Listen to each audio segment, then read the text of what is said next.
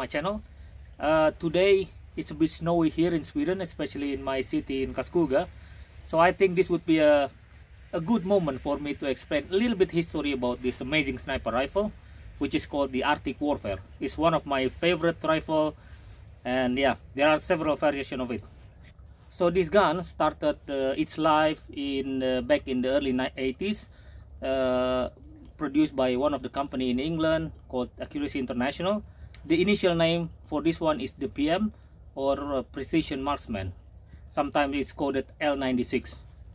So the gun is in operation until maybe early 90s, and then in 1990 the Swedish military, they are planning to revitalize their equipment or their weapon system, including the sniper rifle. So they are opening the tender for companies to join, and one of the company that joins and also won is this British Accuracy International.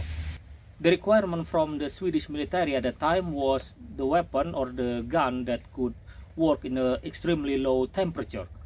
Accuracy International, they came up with an upgraded version of the L96, and then the name is called the Arctic Warfare rifle. So Arctic Warfare, so it's basically a gun or a weapon that could work in an Arctic condition, which is very low temperature.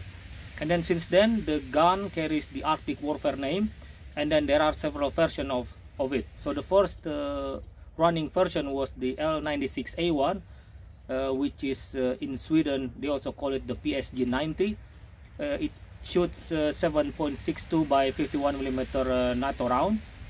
And then after that there are several variations, such as the AWP or the Arctic Warfare Police, for example, which is used in the police department in several countries.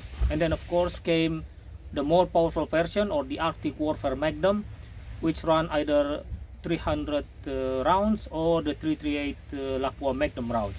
And that Lapua Magnum version, which is the Arctic Warfare Super Magnum, sometimes they call it, is the one currently hold the second longest sniper kill in the world today.